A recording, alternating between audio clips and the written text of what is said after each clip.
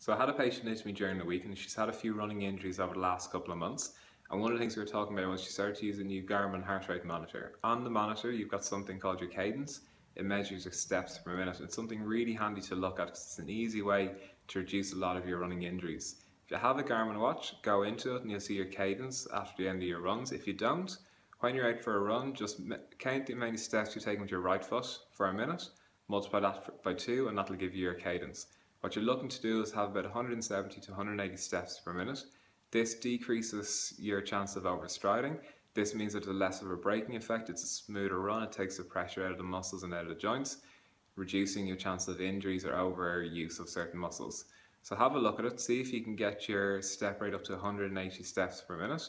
If you're less than that, increase by no more than 5 to 10% every couple of weeks, and over time build it up.